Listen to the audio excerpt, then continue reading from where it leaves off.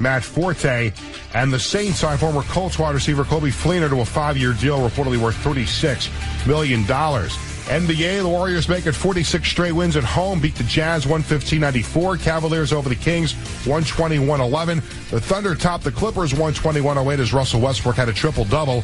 Rockets 118, Sixers 104, the Bucks over the Heat 114-108. Celtics have won 14 in a row at home now. They beat the Grizzlies 116-96.